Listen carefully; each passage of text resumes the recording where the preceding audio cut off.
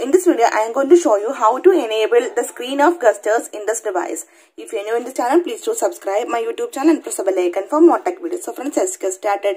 To enable and use the screen of gestures, first we need to go to the settings, then tap on convenience tool. So here you can see the option gestures and motions. Tap on it. So here you can see the option screen of gestures. Then tap on it and turn on this option. So here you can see some options of the screen of gestures, and if you want to customize or add any screen of gestures, so here you can see the option add gestures. So here I am going to enable this option. For double tap to turn the screen on, then draw O to open camera, draw V to turn on flashlight. So if you want to add more gestures, then tap on add. Then here you can see some gestures. So here I am going to select the option draw W. So here from here you can select any option. So here I am going to select the option start an app, and from this list of application you have to select any application. Here I am going to select the option photos.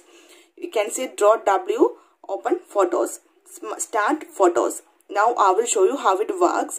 Now lock the device. Then make a double tap to wake up the device. You can see it is wake up. Now I am going to draw O to open camera. Lock the device, then draw O. You can see the camera is opened. If you draw O V, then also the flashlight will turn on. Now you can see I added one new gesture, draw W, start photos, lock the device, draw W. Now you can see the photos application is opened, right? So simply in this way you can use the screen of gestures in this device.